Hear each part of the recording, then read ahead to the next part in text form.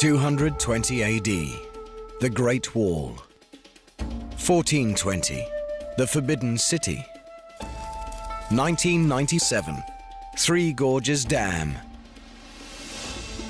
2002, China does it again. Chinese engineers and workers tackle one of the biggest construction projects on Earth. In the middle of the ocean. The biggest possible piece of infrastructure that they could possibly build. Welcome to Yangshan, on track to become the biggest deep-water port ever built. A 20-kilometer quay with 50 berths, over 30 kilometers out to sea. Linked to China by the world's second longest ocean bridge, where massive cranes, a cutting-edge control system, and some very, very focused personnel are already shattering records for loading and unloading gigantic container ships. Battling for supremacy in the world's biggest import-export trade. And Yangshan's not even close to being finished.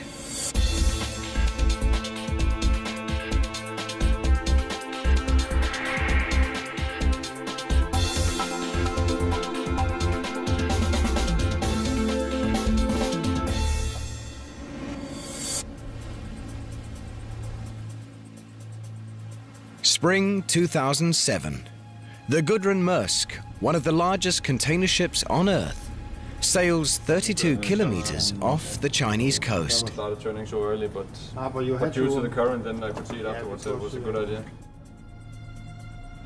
Her deck stacked high with 3,000 shipping containers, a multi-million-dollar cargo. And 32 kilometers out at sea, the crew of the Gudrun Maersk is just about to put it all overboard. At one of the biggest cargo facilities on Earth. The Yangshan Deepwater Container Port. It'll be years before this megaport is finished, but Yangshan's docks are already over 3 kilometers long. On those docks, some of the world's biggest and brawniest cranes, high-tech trucks,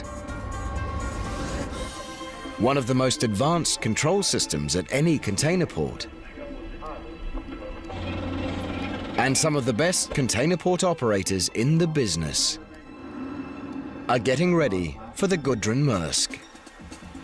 They'll have a good day's work ahead of them, and they'll have less than a day to do it.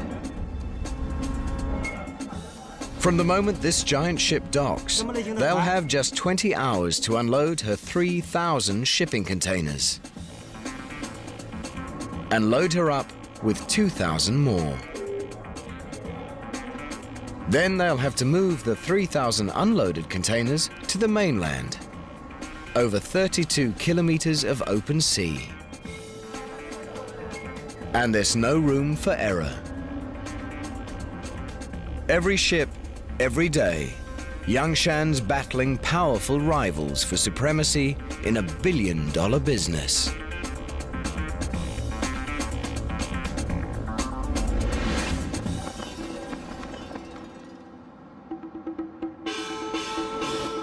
Shanghai, China's biggest city and the world's busiest cargo port.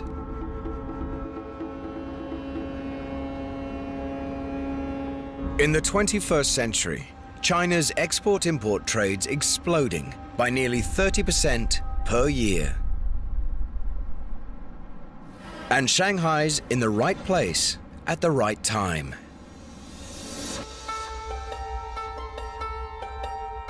Located about halfway down the Chinese coast, right at the point where the Yangtze, the world's third largest river, empties into the sea.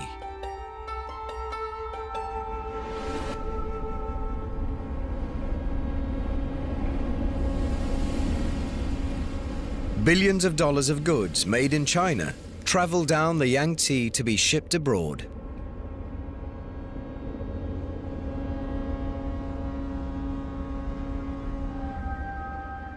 In 2001, that was 300 million tons of cargo.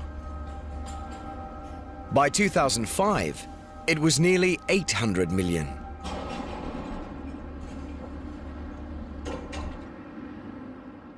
Shanghai should be sitting pretty. But it's got problems. Big problems. Problems these two guys deal with every day.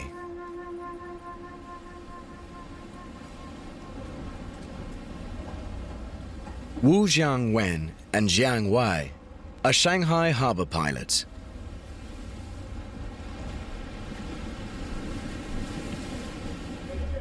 Their job: climb on board cargo ships arriving from the open sea and steer them to a safe berth at Shanghai's docks. And that's even harder than you think.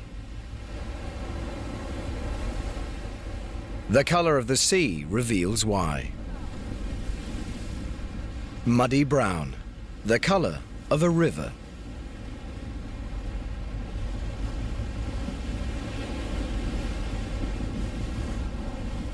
Every year, millions of tons of silt wash down the Yangtze River and into the sea.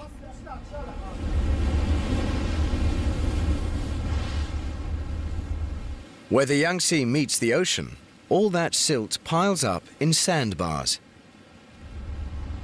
Exactly where hundreds of ships are sailing into Shanghai. At low tide, the silted-up entrance to the world's busiest cargo port is only 7 meters deep. And in today's world, any ship that can clear 7 meters is a mere rowboat. The biggest ships that come into Shanghai need 12 meters water depth. So they are very dependent on high tide. So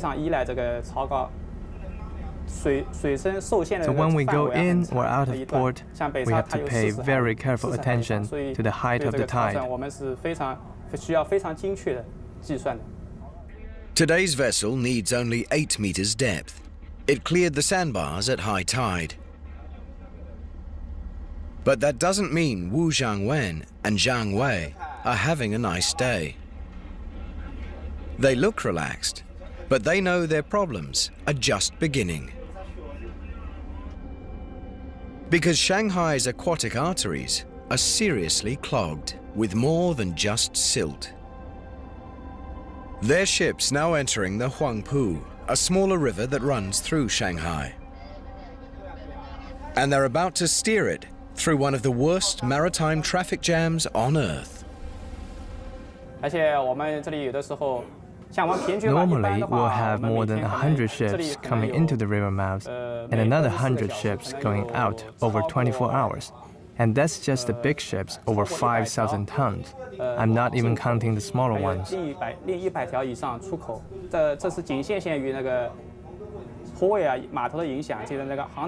is not a simple matter of one ship following another.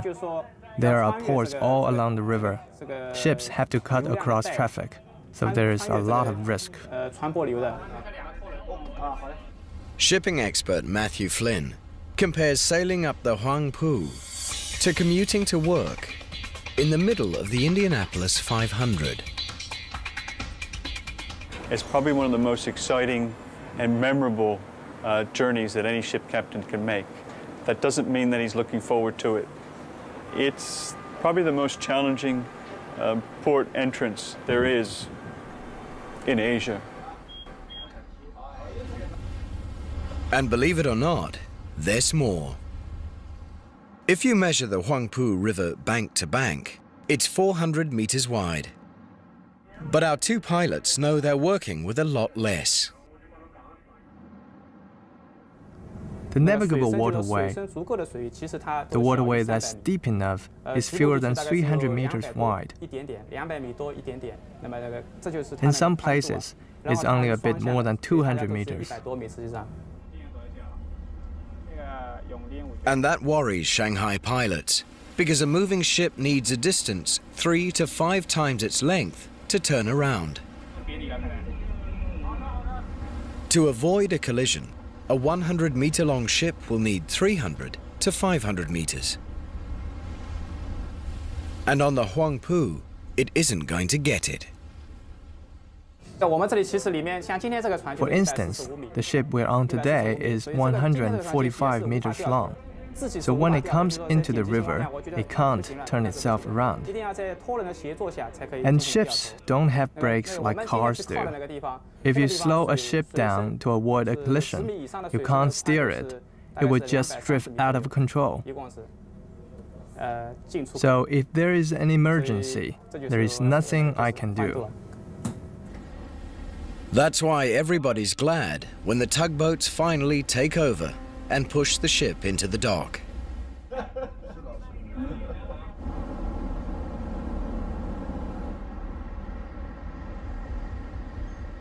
Because to these guys, a cruise up the Huangpu is about as relaxing as steering a runaway truck through a crowded shopping mall. Shanghai's navigational challenges make life interesting for Wu Zhanwen and Jiang Wei.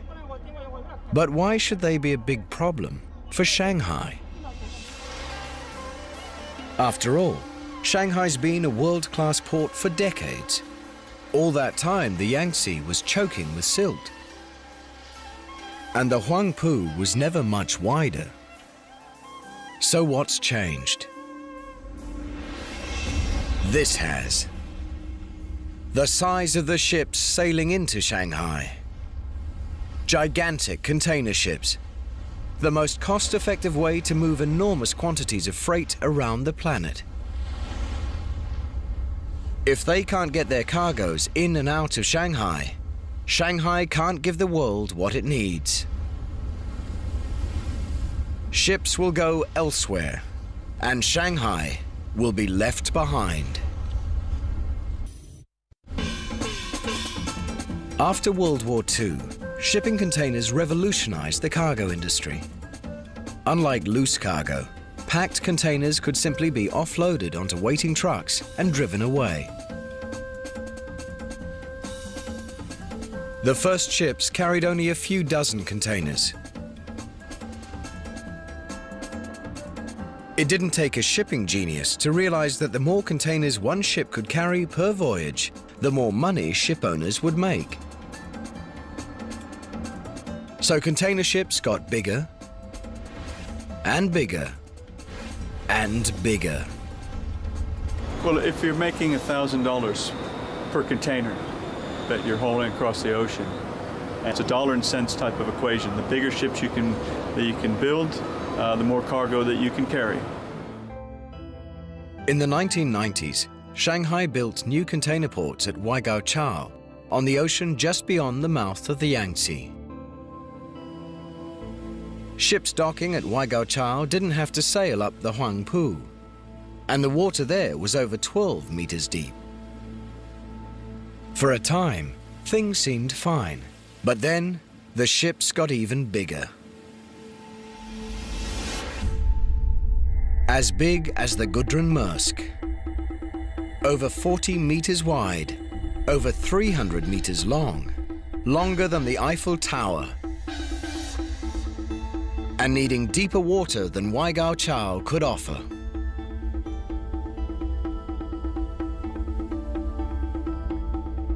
Even at 12.5 meters, that's not really deep enough for the biggest ships. We're talking 9,000, 10,000, 13,000 TEU container ships. So you really want something that's at least 15 meters. Today's megaships, like the Gudrun Maersk, are in a class by themselves. A class called Post-Panamax, because they're too wide to fit through the Panama Canal. And they're also too big for Shanghai. Steering a 350-meter-long vessel up the traffic-choked Huangpu isn't the best idea. And the Huangpu's 400-meter-wide channel isn't much wider than the Gudrun-Maersk is long. Turning would be a nightmare. And in the early 1990s, Shanghai gave the world's biggest ships something else to worry about. 2 suspension bridges spanning the Huangpu.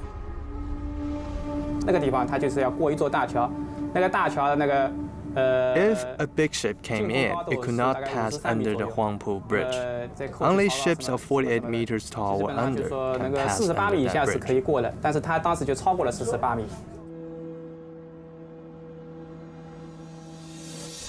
In the 21st century, 30% of the world's shipping containers were traveling on post-Panamax vessels. And Shanghai still wasn't deep enough, wide enough, or big enough to let those ships come in. Problems competing ports like Hong Kong and Singapore didn't have. As China's economy exploded, everyone wanted a piece of the action. Shanghai couldn't handle the business, it would have gone elsewhere. 2002, Shanghai's leaders roll the dice on a bold solution. At a place called Yangshan, 32 kilometers offshore, where the water was 15 to 20 meters deep.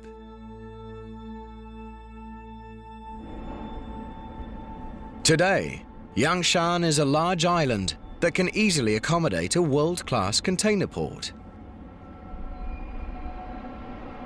But when Shanghai's engineers chose it, over 60% of it didn't exist. Yangshan was just what nature made it, a collection of tiny islands, with no room for anything but a fishing village. Engineers considered creating flat land by leveling the hills, but decided against destroying Yangshan's natural topography.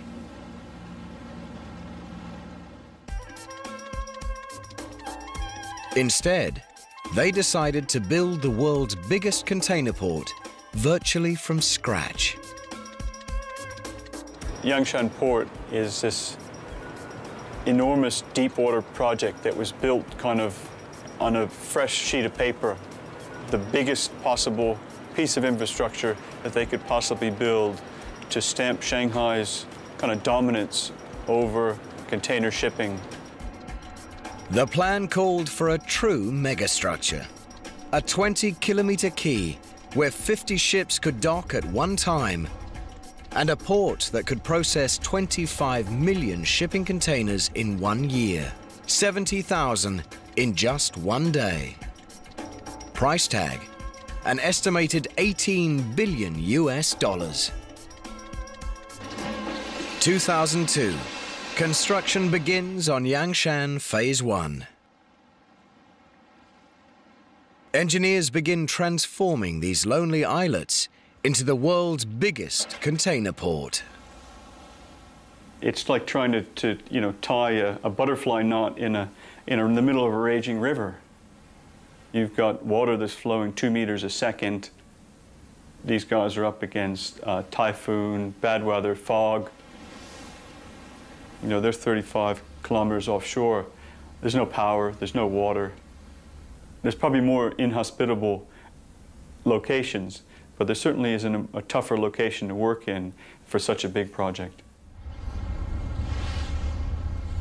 Failure is not an option, and neither is delay. Shanghai's container traffic is growing by 30% every year. To build Yangshan, engineers must create an artificial island with a 10-square-kilometer port, bigger than 20,000 basketball courts, in ocean 15 meters deep. And that will take thousands of millions of cubic meters of soil. How do you get it? Enter the Sea Dragon, the mega dredge. Built in the Netherlands to clear Shanghai's monumental silt, this is a dredge like no other. When the Sea Dragon swings into action, you can see how it got its name. Its two massive suction arms bear an uncanny resemblance to monsters of the deep.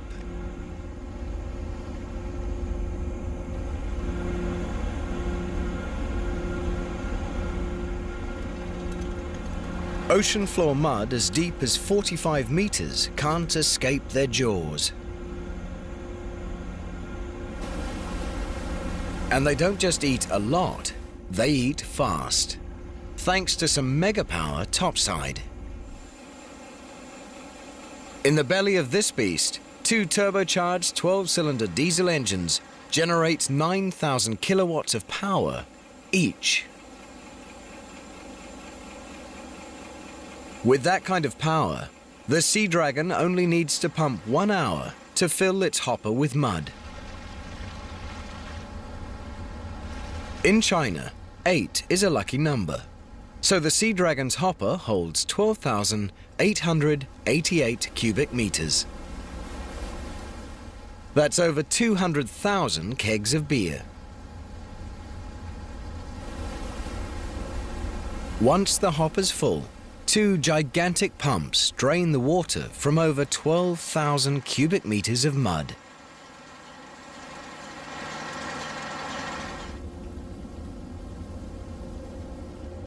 And Captain Yan says that when it's time to deliver the payload, his dredge leads the pack. Older ships can only dump sand, but the Sea Dragon can blow or spray it.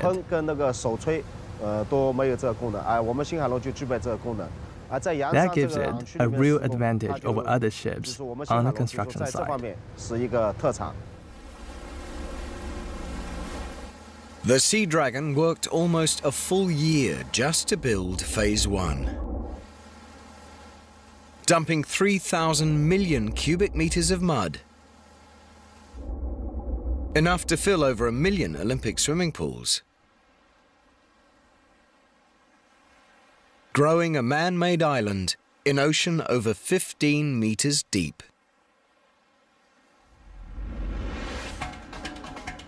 The Sea Dragon's done its job. For now. But there are still 2 more phases of Yangshan to build. And they'll need 13 billion cubic meters of mud. Enough to fill Loch Ness. Turning open sea into 10 square kilometers of world-class container port in under 4 years is pretty impressive. But Yangshan only proves itself when the world's biggest container ships come to call. Now, one of the biggest, the Gudrun Maersk, is ready to unload. And the port of Yangshan has to unload her 3,000 containers, reload her with 2,000 more, and send her on her way in just 20 hours. Over those 20 hours, Yangshan's state-of-the-art technology and the people who run and manage it must once again show the shipping world that they're among the best. Because in this high-stakes world, no matter how good you are, you're only as good as your last ship.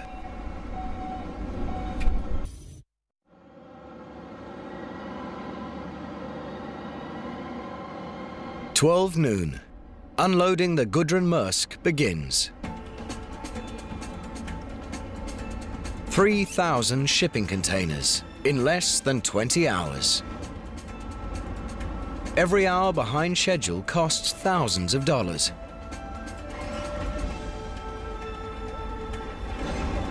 And takes you down a notch in the eyes of the shipping world.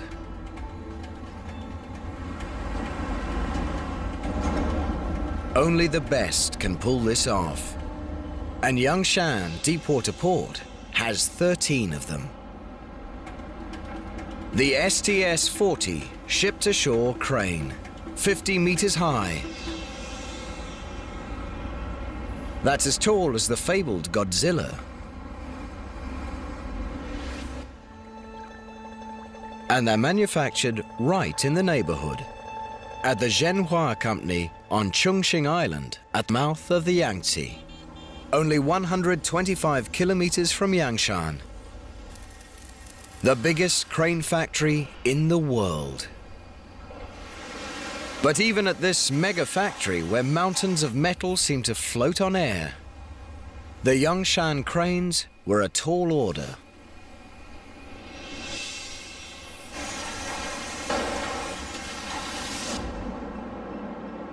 Most container cranes can lift one 40-foot container at a time, or two 20-foot ones.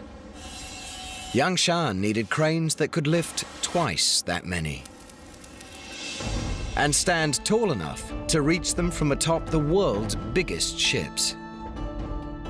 And it needed 13 of them.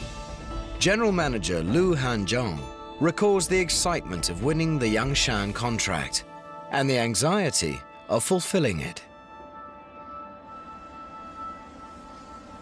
Designing and manufacturing cranes this big was a challenge for us, because ships are getting bigger and higher.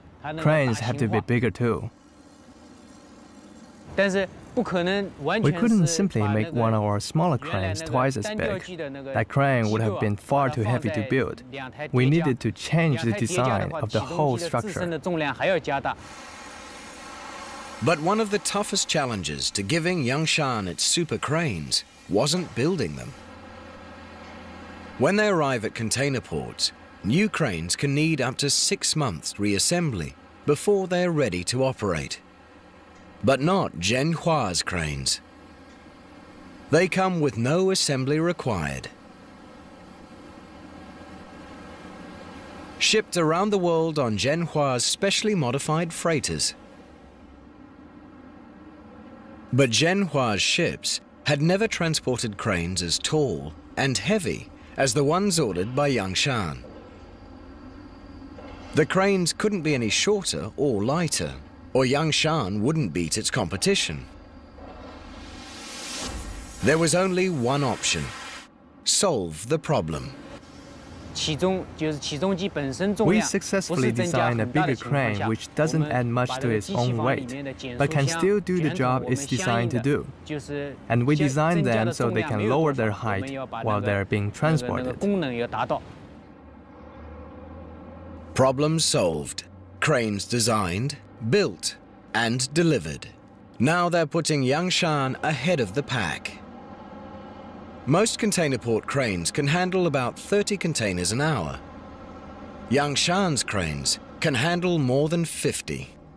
Thanks to crane drivers like Zhang Yi, who've made a commitment to being the best. The difficulty we have to conquer is we work on night and day shifts rather than normal working hours, so that we have to sacrifice a bit, personal life-wise. I mean, we cannot just go drinking and have fun as much as we want to. We have to make sure we rest well before we come to work. Driving a container port crane is like fishing for a prize in a carnival game. Except the prize weighs 2.5 tons, and that's empty.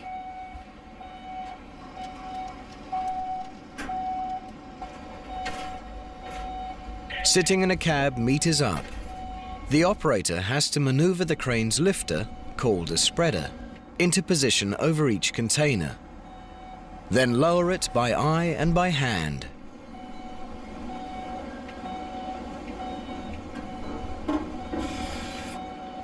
When the spreader's in place, he triggers the spreader's automated locks that grip the container and hoists it up and over the deck onto the dock below,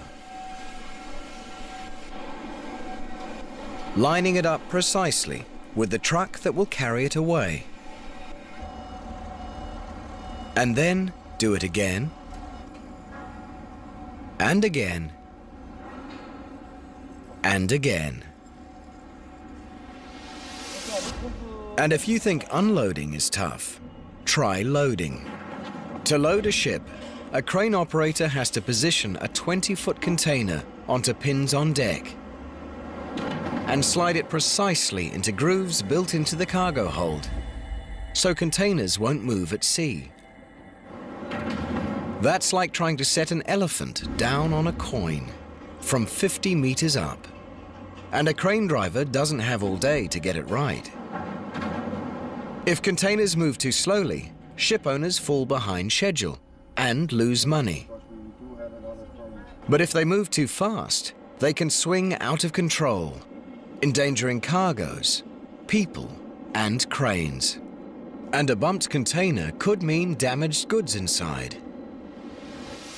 So crane drivers have to develop an instinct for loading and unloading at exactly the right speed.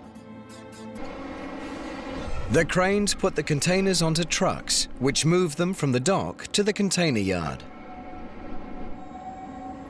At the yard, rubber tire gantry cranes take the containers off the tractors and put them on the ground. But there's a lot more to this process than just heavy lifting. Shipping containers look alike, and unless you can match their numbers with the list, there's no way to tell them apart.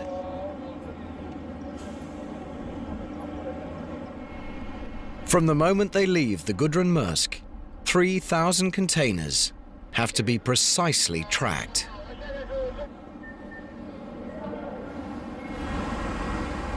A misrouted container means unhappy customers and a bad reputation for Yangshan. A lost container is unthinkable.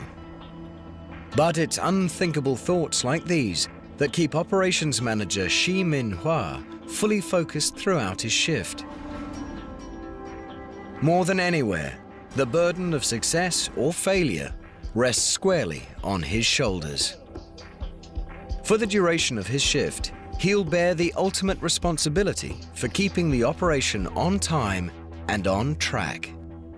The port runs 24 hours. We are under a lot of pressure to work fast, but we try our best to fulfill our service promises to our customers. If anything does go wrong, the buck stops with Shi Minhua. And there's plenty that could go wrong.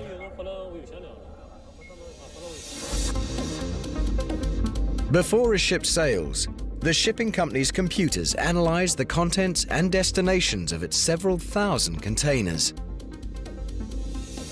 and assign every container a specific place on board. Now, the first port containers are the ones on top, and the last port's containers are on the bottom. It's a pretty complex mathematical equation. If port operators make a mistake or fall behind schedule, they might have to ask permission to load containers in places other than the ones the computer assigned them. And that's not a question a ship's captain wants to hear. Containers loaded in the wrong places will confuse unloading in the next port. Badly loaded containers could make the ship unstable on the open sea. And Yangshan's competitors, Hong Kong and Singapore, each handle over 20 million containers a year with an error rate of less than 1%. All good reasons why no one at Yangshan wants to rock the boat.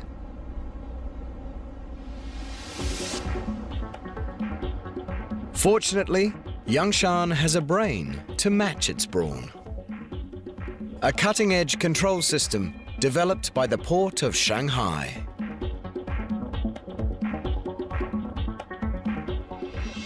The operation control room has a highly developed CCTV supervising system,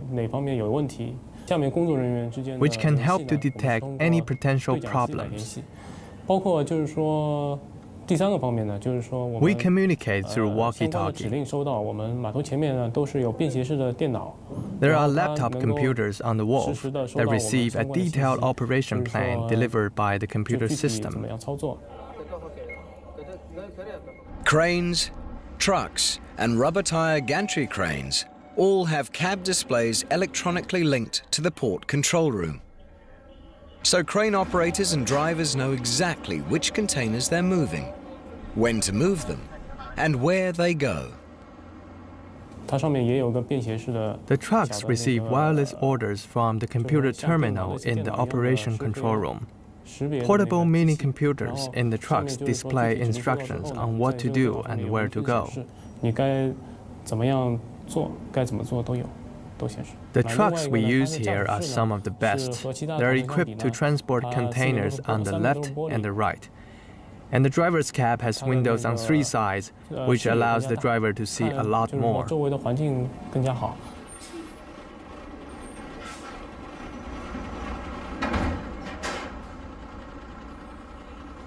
The Yangshan system maximizes efficiency. Sending ship after ship back to sea on schedule. Making crews and owners happy. So they're trying to sail at a specific time to meet a berthing window at another port down the road. Delays are just not acceptable. The unloading and loading goes on all night and past the break of day. 20 hours after she docked, the Gudrun Maersk departs Yangshan, leaving behind 3,000 containers filled with imported goods. Taking with her 2,000 others filled with exports.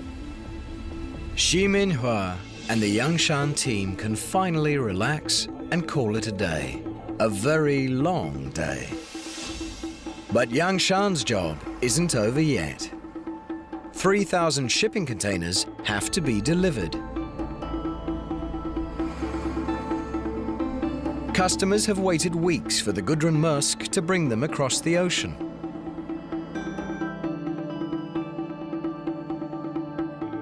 And now they're sitting on an island, 32 kilometers. To compete with other world-class container ports, Yangshan must move over 20 million shipping containers per year. But how do you maintain your competitive edge when you're on an island in the middle of the ocean? You build another megastructure. The Donghai Bridge. 6 lanes wide and 32 kilometers long. More than 12 times longer than the Golden Gate Bridge. The second longest ocean-spanning bridge in the world. The longest is just 80 kilometers to the west, spanning Hangzhou Bay. Building a bridge this long on land would be tough. Building it over the open sea is a logistical nightmare. It's not like you're a steel worker building a skyscraper. You don't have electricity out there. Everything that you need to do your job has to be taken in by barge and back and forth in that fashion. Just designing the Donghai Bridge was a mega challenge. It had to be wide enough for 6 lanes of truck traffic, high enough to let some of the world's biggest ships sail underneath, and strong enough to withstand all that nature would routinely throw at it. Typhoons every summer, currents ripping past at 2 meters per second, 6-meter waves. And that's just on the surface. From the mainland to Yangshan Islands, the seabed can vary in depth from 10 to 30 meters. And it's nothing but soft, unstable mud. Not a good foundation for 6 lanes of concrete highway, vibrating with heavily laden trucks. In cyberspace, engineers tested their bridge designs every way they could. With waves, winds, truck accidents, and colliding megaships, to discover which design would best survive. In the end, they chose not one design, but two. Most of Donghai is a box girder bridge made of over 600 concrete spans. The longest spans are the length of 4 volleyball courts. But in 2 places, it becomes a cable-stayed suspension bridge, with one span rising high enough to let ships pass underneath. And it spans the waters in a graceful S-curve, so ships passing under it can sail at angles to strong ocean currents.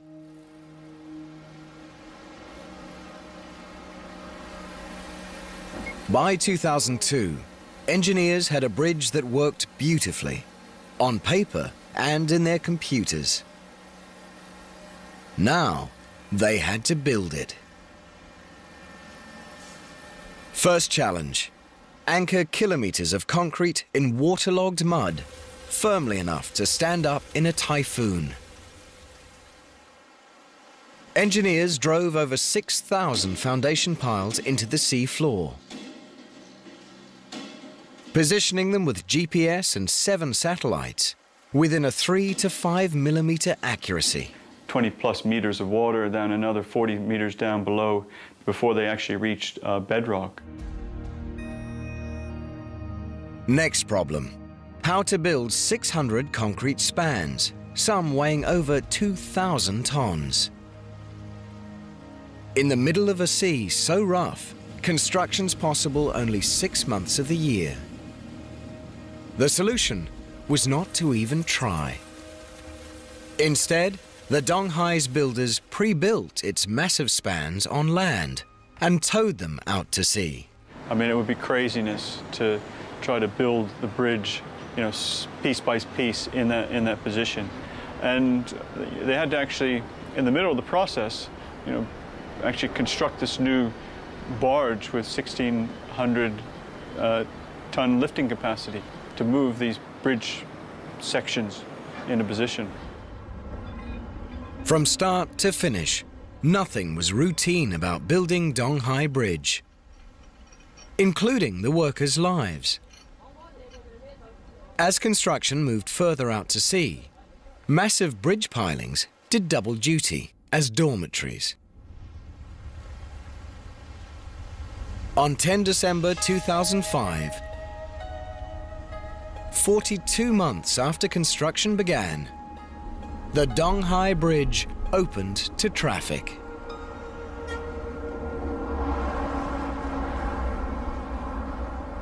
Since then, nearly 3 million containers have crossed its S-shaped span.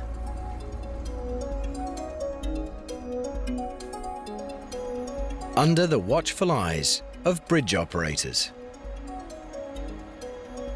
From this high-tech control room, they miss nothing that happens on, over, and under the world's second longest ocean bridge. Their eyes, some 80 surveillance cameras placed along its 32-kilometer length. Electronic eyes that never close. And for good reason. The Donghai Bridge is a triumph of engineering over nature.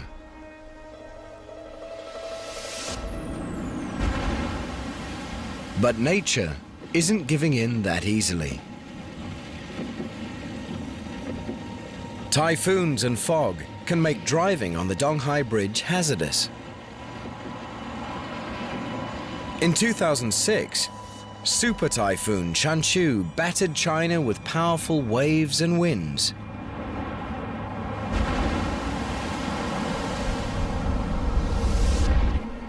The bridge stood its ground.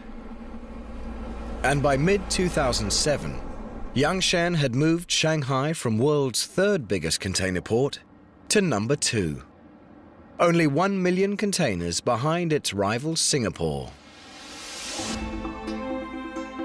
When it's completed in the year 2020, Yangshan Island will be the world's biggest container port.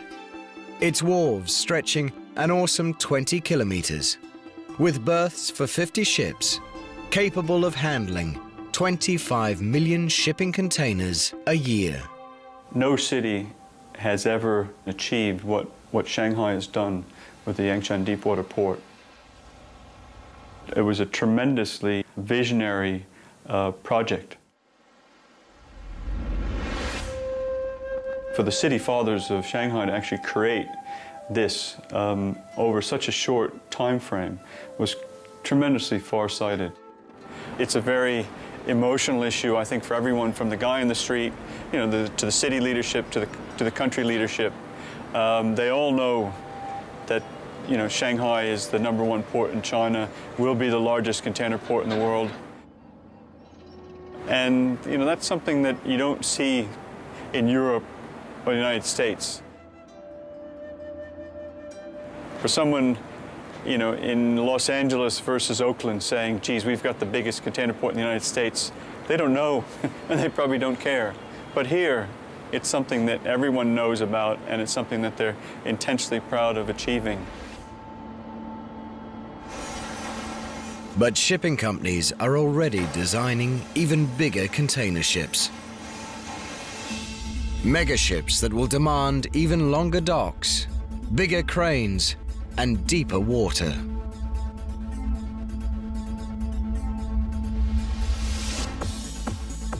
The biggest container port ever built may someday be just the first phase of an even bigger one.